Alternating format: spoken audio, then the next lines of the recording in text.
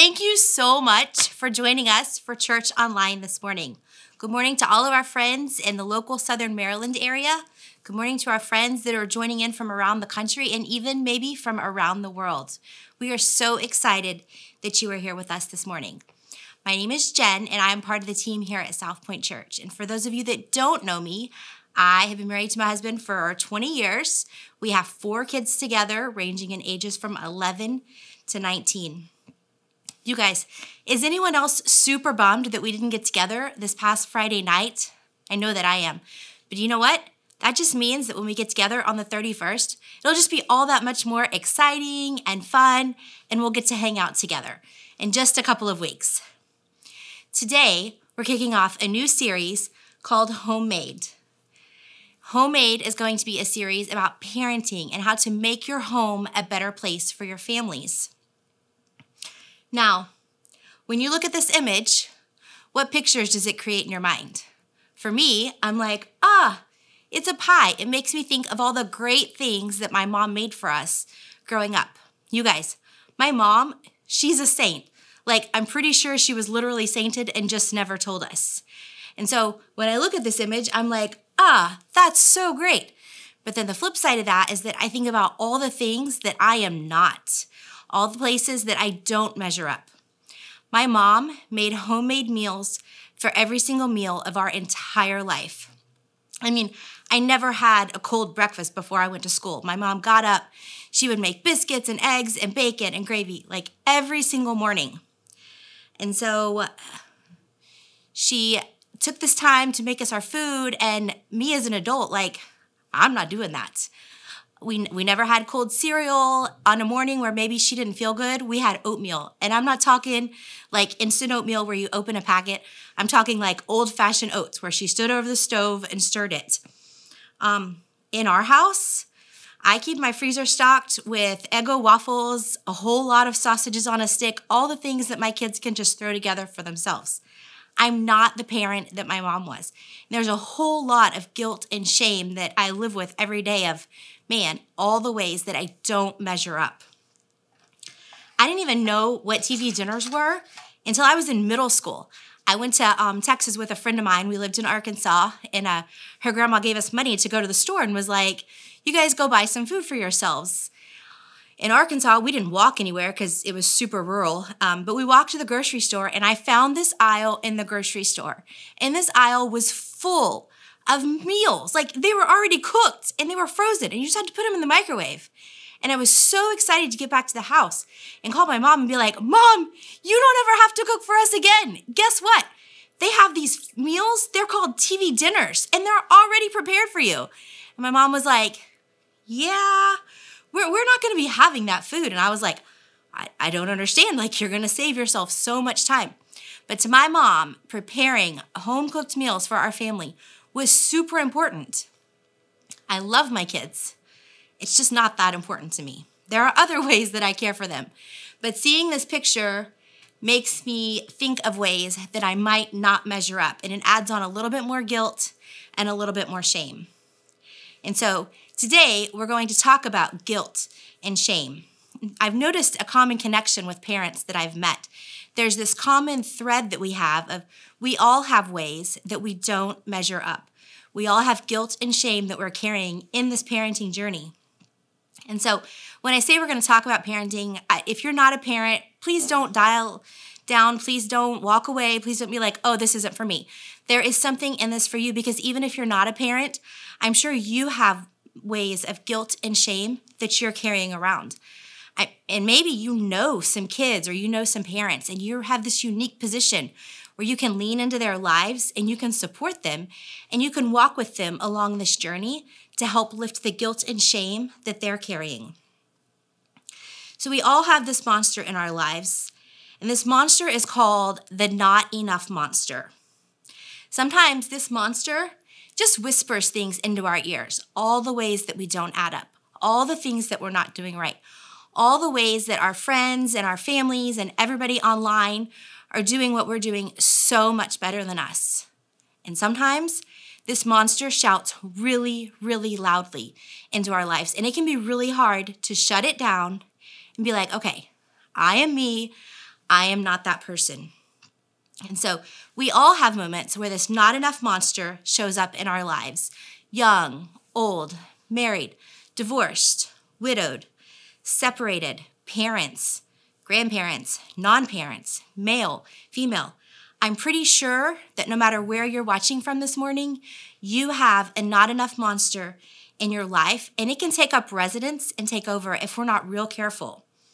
And so as we talk about this not enough monster, I want to give you a little bit of my story so that you can understand how this not enough monster has started out just like coming for visits and now can take over and kind of grab the steering wheel and take hold of my life.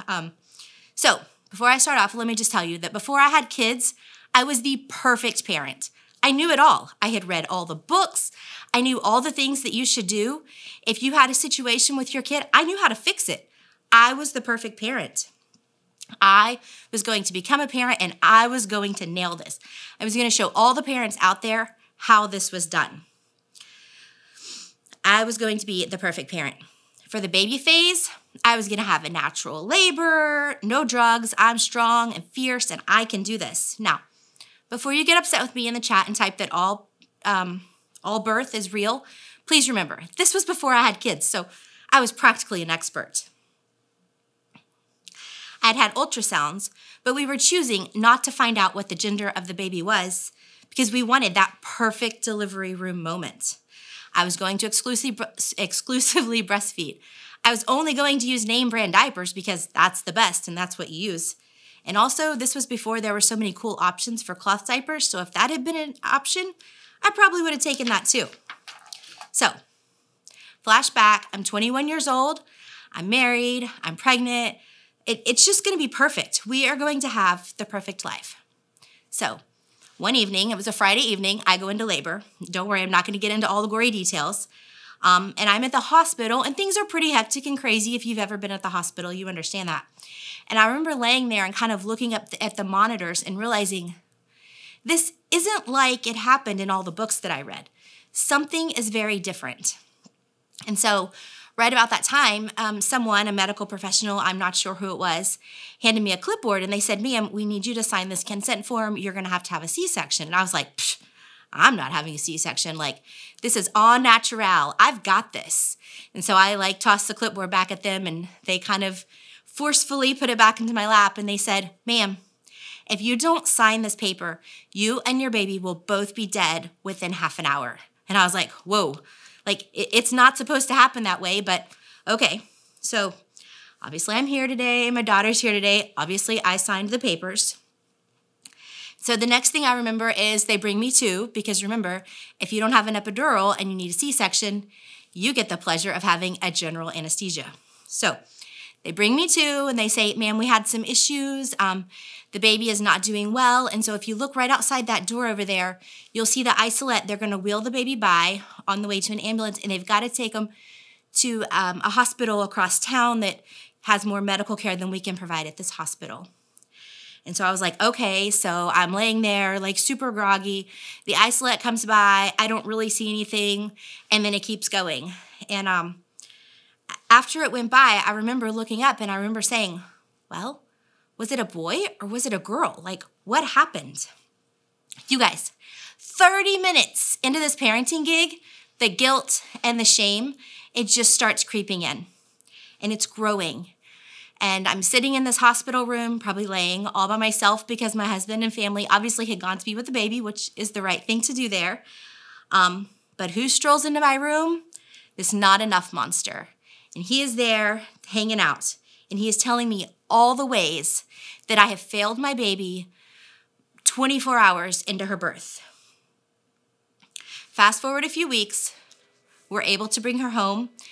A few days before we came home, I realized I was not going to be able to breastfeed. And so she was going to have to be bottle fed. You guys, at that moment, the not enough monster shows up on my door, knocks pretty loudly, and has a great big suitcase. And I'm like, oh man, here we go. So here we are, 10 days into parenting of what I was going to be perfect at. I was going to be the perfect mom. We were going to have the perfect family. And literally nothing had gone like I wanted it to. So they're like, you can take the baby home. So we bring the baby home, and my husband are like, what? They're going to let us take this baby home? We have no experience. We've messed everything up so far. So how does this work out? So obviously, I'm not going to spend all morning telling you every detail of my life. So we'll just suffice it to say I have a 19-year-old daughter. She's still here today. We haven't killed her yet. She hasn't killed us yet. Sometimes she acts a little bit too much like her father, but I forgive them for that. So things are moving on. But the not enough monster made his presence known in our life.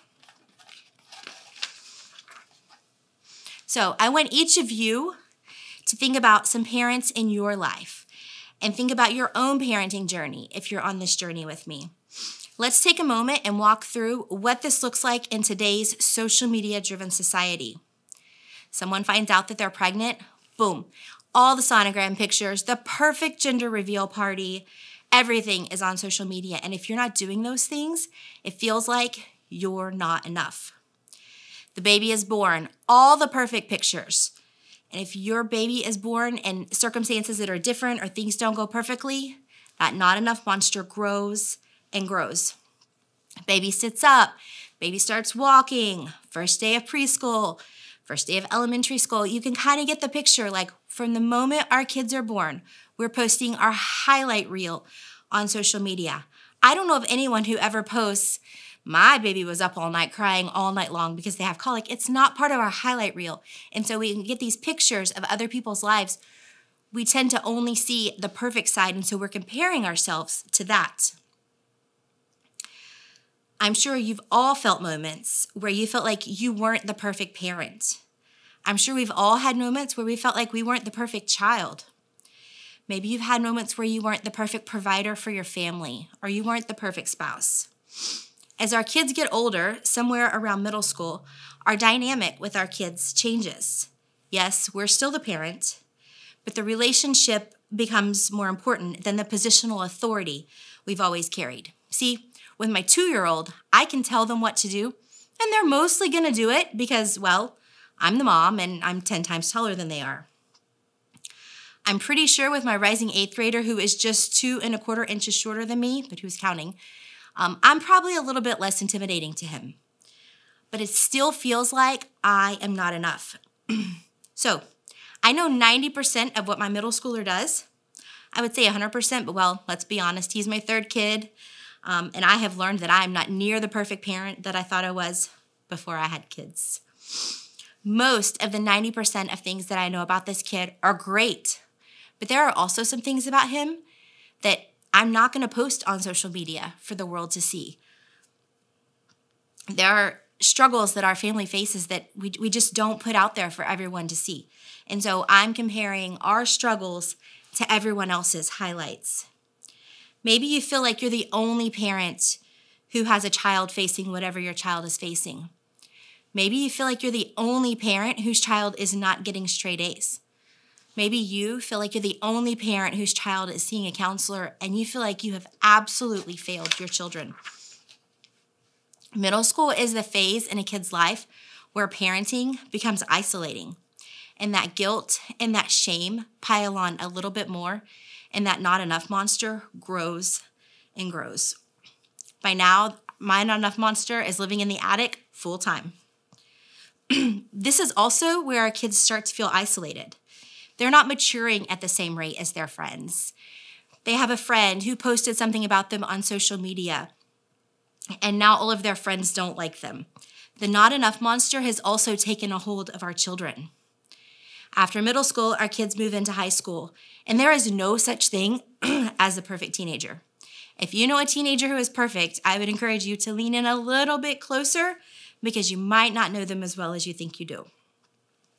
Parenting teenagers is the hardest phase I have ever encountered. I remember when my kids were strong-willed toddlers. I don't know where they got their strong will from, but I just remember thinking, man, when they're teenagers and I can reason with them, this will be so much easier. Nobody ever told me that that was the biggest lie ever. You see, something drastically changes when you're parenting your kids who are 6 inches taller than you, full-on facial hair, and a voice that's deeper than their father's. The not enough monster has moved from the attic to under my bed where we have regular nightly talks. And our kids are facing things we never dreamed of facing as teens. As a teenager, on a Friday night, if I didn't get invited to a party, I probably didn't find out about it until Monday. Now our kids are watching it play out in real time. They see the party happen, and they also see that they're the only ones who didn't get invited. If there's someone who didn't like you at school when you were a kid, when that bell rang at 2:45, you got the evening off. You didn't have to worry about it. You got to go home. And on Fridays, you got a 2-day break. Our kids and teens these days, they don't get that break because they're always connected. So, maybe you're thinking that you are a parent and you are nailing this parenting gig. And that's great. I think that's amazing. I'm not there. But for 99% of parents, and that's probably a guess, I think we're all feeling some guilt and some shame. But I want to sit here for a minute and talk about the difference between guilt and shame, because in order to move on, I think we should be able to distinguish between the two of them. So guilt. Guilt is feeling bad about something that you do. Maybe you've done something wrong and you feel guilty about it. Maybe you are guilty, but I've never met a parent who didn't want to be a better parent. I truly believe that all parents are doing the best that they can. We talk about mom guilt quite a bit. Does anybody struggle with mom guilt? Like I do big time. And I'm sure there's also a dad version of this. We'll call it dad guilt. We carry this guilt because we don't measure up as parents. We're not doing all of the things with our kids. In this Corona season, my kids aren't being entertained by me 24 hours a day. Like I'm working and my husband is working, and we're just trying to figure it out. And that adds on to the guilt. The difference between guilt and shame is that while guilt is feeling bad about something that you do, shame is feeling bad about who you are. It's a painful feeling that we appear to others and to ourselves, and it doesn't necessarily depend on having done anything. Shame is the not enough monster. Shame is compounded because we are so loosely connected on social media. Did you guys know we are raising the loneliest generation that we have ever raised? And if you want to counter that, I would simply ask you, do you ever feel lonely? Do you as an adult ever feel like you're not enough, or that you don't measure up, or that you're missing out on things? I know that I do. And in that realm, I also refrain from posting things because I don't want others to feel like they don't measure up or they're not enough. But then when I don't post things, I'm like, man, this friend got 150 likes on their photo. I'm at 0. It's just this never-ending cycle, and it truly feels like there is no way to win. And I'm processing all of this with a fully developed brain. I mean, mostly developed. Our teenagers are processing this with brains that are still developing. I think this is what makes the not enough monster so powerful in our lives. It poisons the deepest, most personal thoughts about ourselves. And when parents live with the same, that they're not good enough, then their kids start to hang out with their own versions of the not enough monster. They have their own version of this monster that's looking into their lives. Depression, suicide, anxiety are at their highest levels that they've ever been. Our students feel inadequate. We as parents feel inadequate. How can we jump off of this inadequacy roller coaster? Friends, we have to stop. We have to stop this cycle of guilt and shame that parents are feeling, that our students are feeling, and that we are feeling. And in order to do that, we must do 2 important things, and we're going to address those 2 things today. The first thing that we have to do is we have to make it personal. Jesus made it personal. He came to prove that God loves humans. You are enough because Jesus says you're enough. In the midst of all of our struggles, Jesus is transforming us. We are enough because he says that we are enough. And this is such good news. I've learned that for me to feel like I'm enough, I need a couple of really close friends that have kids in the same phase that I have. When we were younger, when my kids were younger, this was easier because I could put on Facebook, oh, my kid is struggling with this. How do I fix it? But as my kids get older, I can't put their struggles on Facebook. It's not my story to share anymore. It's theirs. And it also becomes this arena for other people to judge my kids and to maybe look down on them. And as a parent, like I can't provide that area for that to grow. And so when I have friends who I can lean into and say, you know what, like my kid is struggling with this, I don't know what to do. And sometimes like my friends can give me help, but sometimes my friend will say, you know what, my kids are facing that too. And when I lean in and when I make it personal and I can talk to people about this, that not enough monster, instead of growing and getting bigger, he starts to shrink and get smaller. These feelings of guilt and shame that we as parents are feeling, they do not come from God. These feelings of guilt and shame, this not enough monster, it's because of our own brokenness. Jesus did not come to condemn. Jesus came to make it personal and to redeem. I love what Jeremiah 1:5 tells us. Before I formed you in the womb, I knew you. Before you were born, I set you apart. Let's stop for a moment and let that sink in. God made it personal. And if you ever wonder if you actually matter to God, I'm going to point you back to this verse. Before I formed you, I knew you. So not only does that mean that God knows us, that God is for us, it also means that God knew what he was doing when he gave us these kids. He knew me before he formed me in the womb. And 19 years later, he knew my daughter before he formed her in the womb. God knew what he was doing. So when that not enough monster rears its ugly head in my life, we have to remind ourselves that God knew what he was doing. And not only did he know what he was doing, his grace is sufficient for me and his grace is sufficient for you. Now, if you're not sure what I mean when I say God, let's just rewind back a little bit to the beginning of the Bible. Genesis 1:1 tells us that God created the heavens and the earth.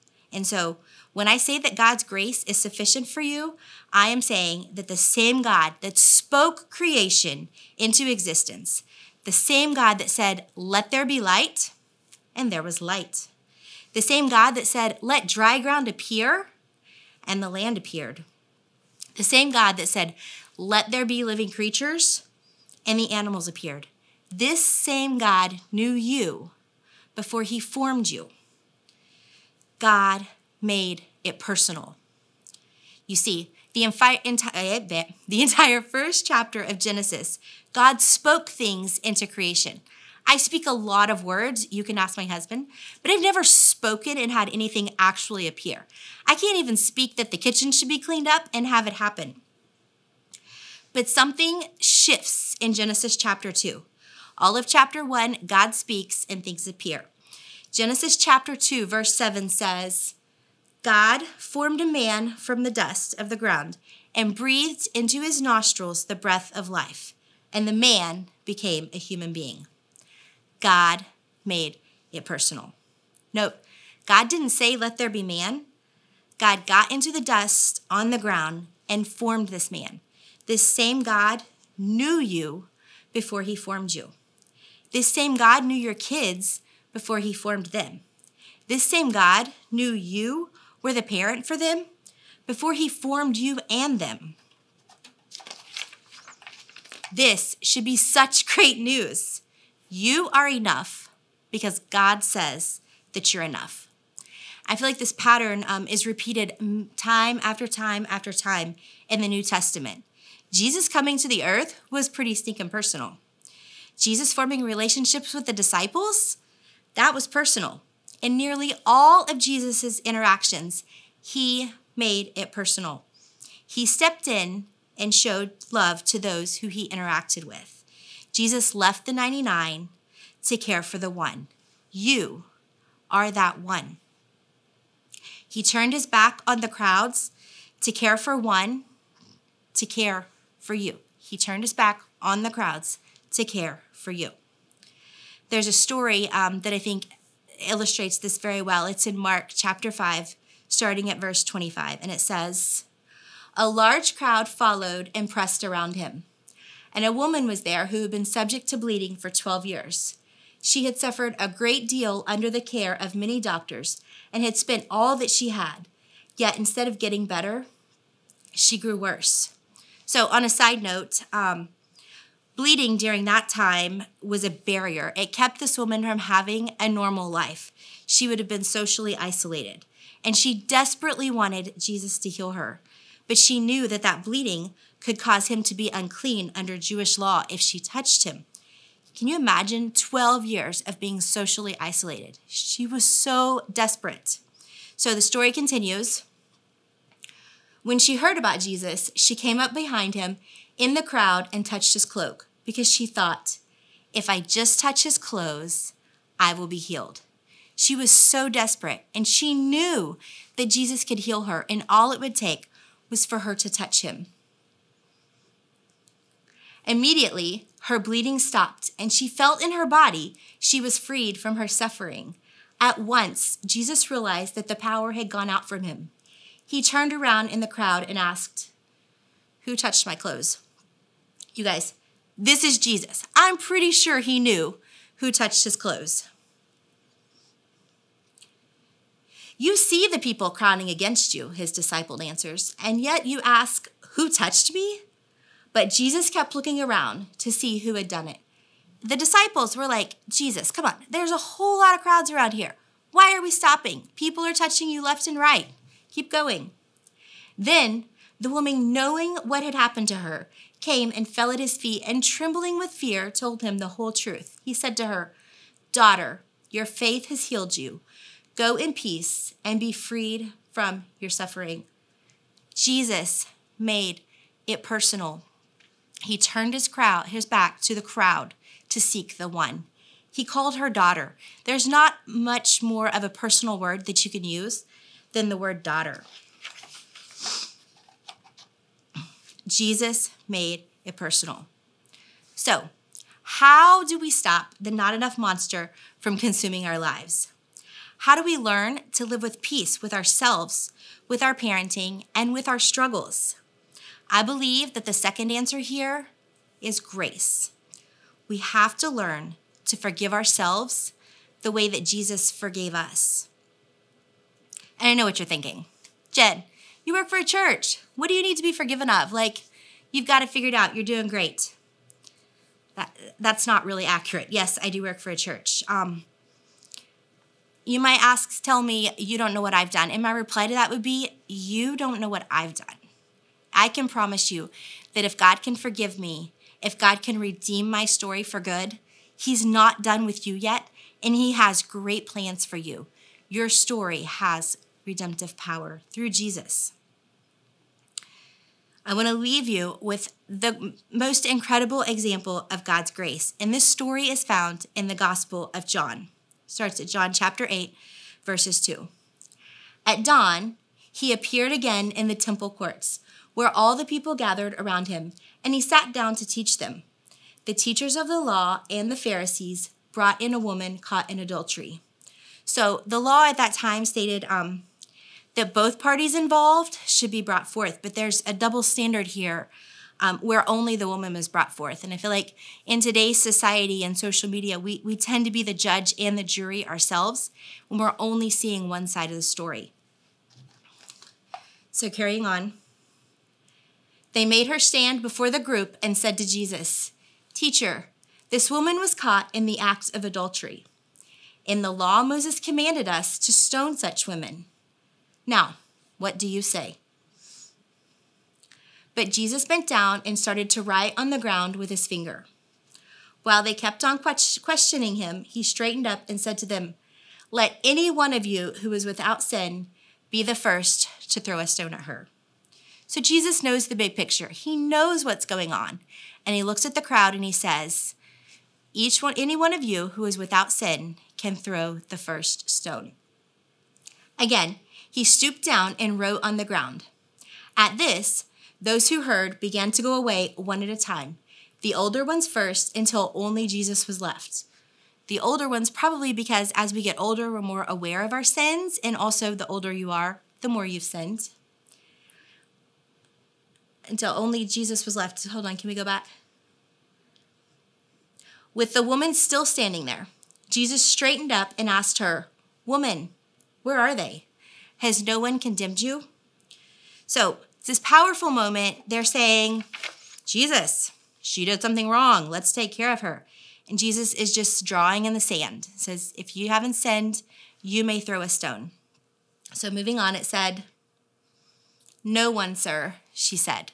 So not one person was there. Not one person was left there that could judge her, that was sinless, that could stone her. So carrying on.